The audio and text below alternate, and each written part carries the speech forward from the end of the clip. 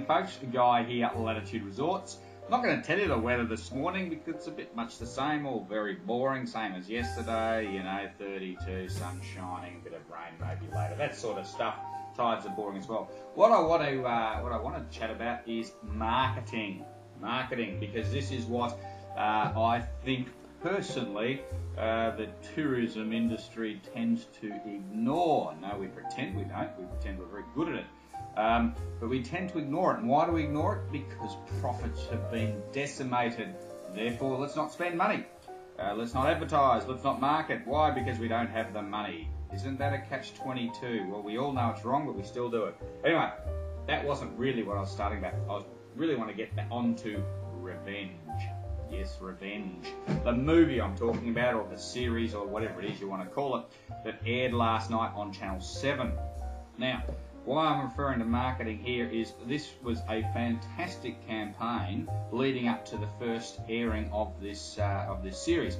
I think I first saw the ads during the X Factor, and I was horrified because the X Factor, kids show, all that sort of stuff, and they advertised this thing about revenge and seeing people dead on beaches and stuff.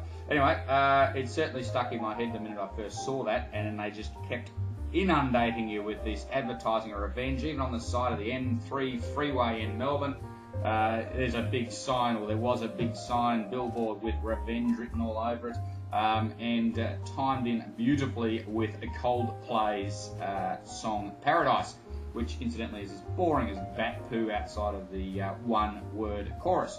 Anyway, the point being is that they inundated us with this basic story, girl gets shitty, wants to take revenge. Well, there's something new, breaking news. How does that make a story?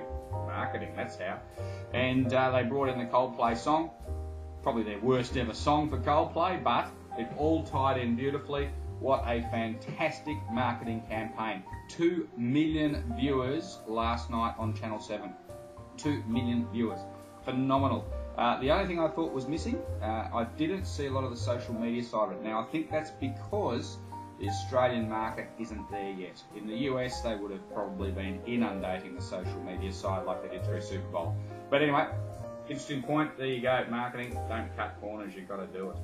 Anyway, and that's a classic example where a boring old story can be sold 1,000 million times over with the right marketing.